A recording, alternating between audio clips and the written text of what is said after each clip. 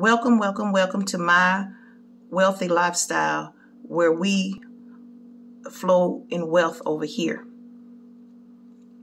I want to touch base on a topic of being single and my experience as being a single lady for such a long period of time.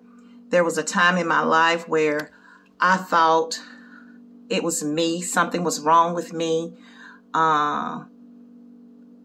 Just thought something was wrong with me because people would make eye-to-eye contact with me, but they never would come to me.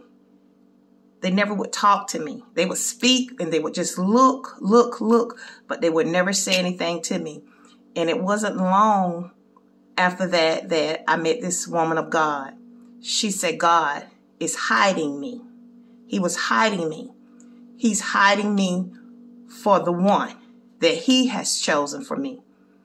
That keeps all the drama out of your life. You think that, you're not attractive enough, or maybe you're not good enough. The reason why you're not getting that attention.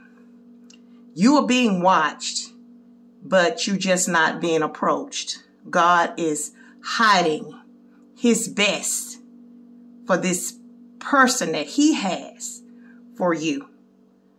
Just thought I would touch base on this because I've heard other women talk about it.